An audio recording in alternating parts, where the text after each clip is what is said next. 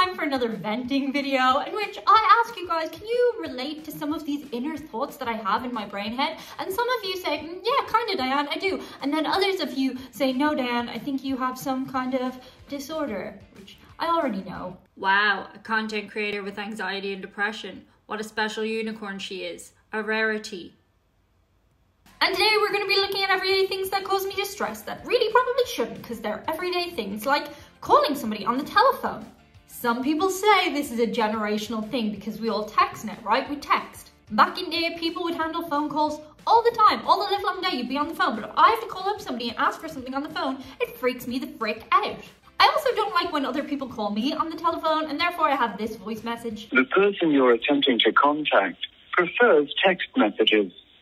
Please message them, and they'll get back with you shortly. If I have to call somebody up on the phone, I will write it down like a script, and I'll practice what I have to say beforehand. Is that normal? Do other people do that? Or is that just a tiny proportion of us? Proportion. Next, when you need a handyman to come, something's broken, like a washing machine or something, and they say they're going to come at a particular time. Well, they don't say they're going to come. This is the problem. They don't say they're going to come at a particular time. They tell you a delivery slot. So they say they're going to come sometime during the day between 9 and 3 p.m, which realistically actually means between 8 a.m. and 4 p.m, doesn't it? And sometimes they don't even arrive at all. But invariably, when I know the handyman is coming, I'm on edge all day. I have to be ready to go. What if I have to take himself outside for a week? That's terrible. What if I'm in the shower?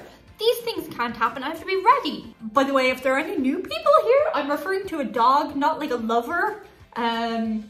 Moving on. Oh, by the way, subscribe, share, comment, or I curse thee with the fact that the handyman will never come, even though you took the day off. Wouldn't that be inconvenient? So thumbs up this video, share, like, thing stuff. Next, I don't know about you guys, but I do tend to get into very serious conversations in text. When you're having that conversation and it's going back and forth, yes, you could just call somebody on the phone, but sometimes things are clearer in text messages, okay? So you're dot watching, and then the dots just stop. What is more important in this conversation to you right now? Next up, groups of teenagers. I don't know why, I just find them scary. They could be the loveliest teenagers in the world. They just scare me. And even when I was a teenager, they scared me. Is that normal? Do other people get scared by teenagers? I just feel like they're gonna bully me or something, or like throw things at me. That's probably a me thing, but I don't think it is. I think other people feel the same way. Teenagers are scary. Next, going to the doctor's office and trying to avoid sick people. I don't want to sit beside a sick person. Yes, I'm there because I'm a sick person, but I don't want to be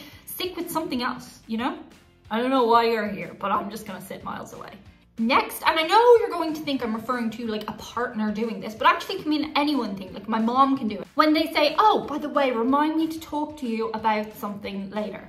Because I need to know now what that something is. And of course they'll say it's not important, but it's important to me now because it's stressing me out. Just tell me what it is. Just tell me what it is, or don't tell me that you need to talk to me. Just talk to me. Just talk to me when you're ready and there won't be a problem. Next, silence.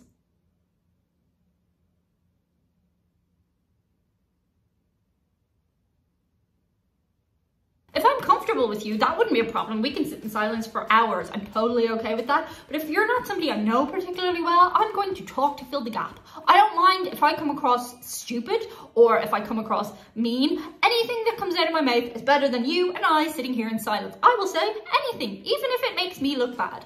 I'll just say the first thing that comes into my head. I'm just going to say it. This one time at band camp, we were playing this game. Anything is better than sitting in uncomfortable silence. Next up, staying over, okay? And again, I'm not necessarily talking about interpersonal relationships. Why did I say it like that? No, I'm talking about like even your friends. Your friends are like, oh, you can just stay in mine. Or when I went back to Ireland and people were like, oh, why don't you just stay in my house? No, like that is so kind, but I just want my own space. You know when you're like having a late night out or something and your friends are like, oh, just come and you can stay on my couch. No.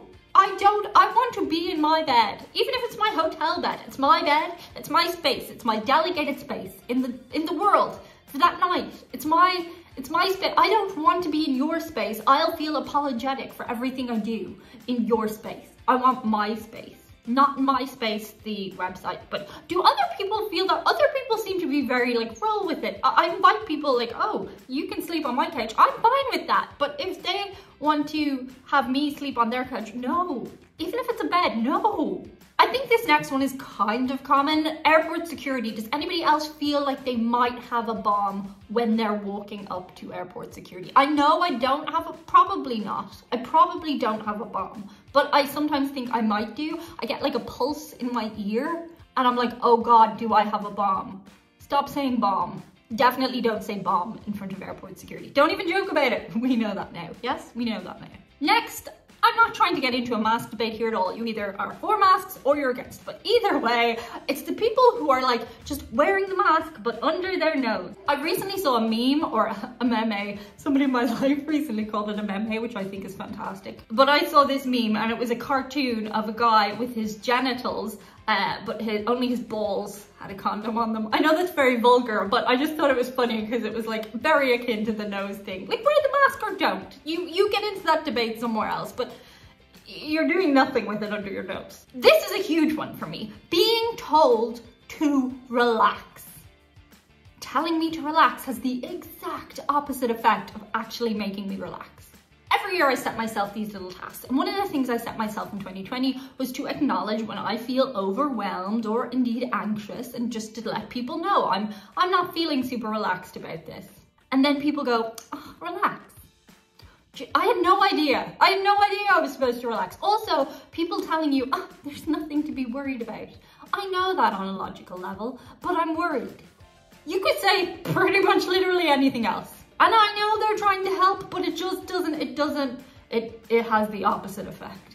Next up, and I know everybody's gonna tell me to download these passport remembering websites, and I always mean to, but I never do. It's when you can't log in and you try to for like 20 minutes and you're putting your password in repeatedly till you get to the point where you're like, okay, I'm just gonna reset my password. And you go through that whole thing and then you put in your new password and they say it cannot be the same as old password. And you're just like,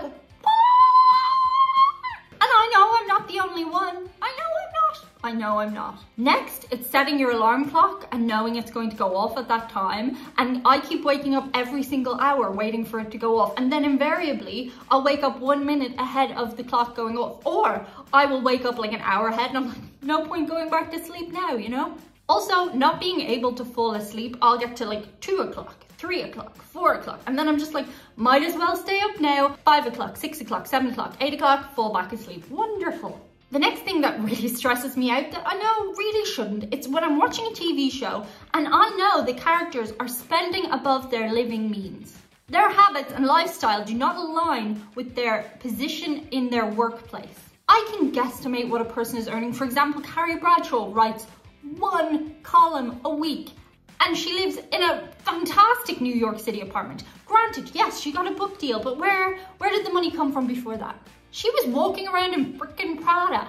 In Euphoria, we have a lot of teenagers walking around with outfit changes 3 times a day. Where are they getting the money for these clothes? They don't look like they live in a particularly wealthy part of America.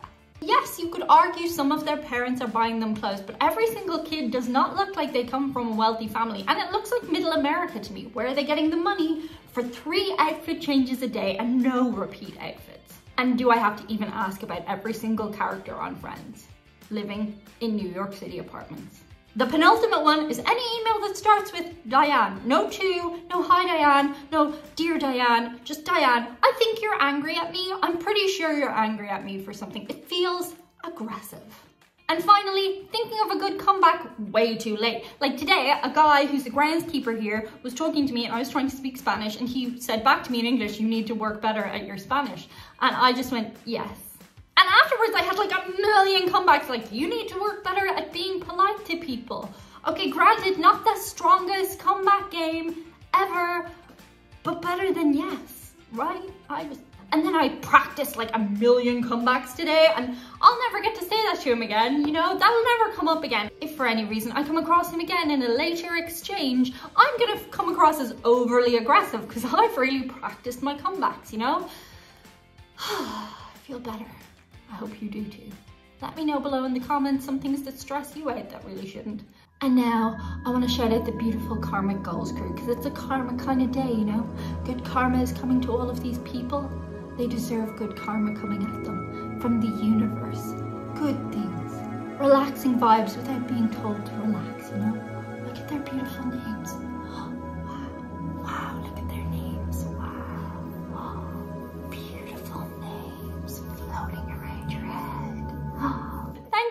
each and every one of the Karmic Goals crew who make these videos possible. That's it for today. See you guys on the other side. Bye.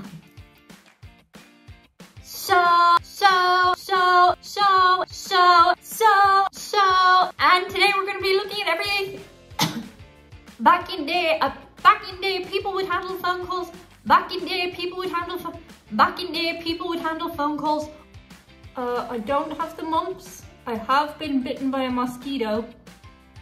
That's why this side is all large.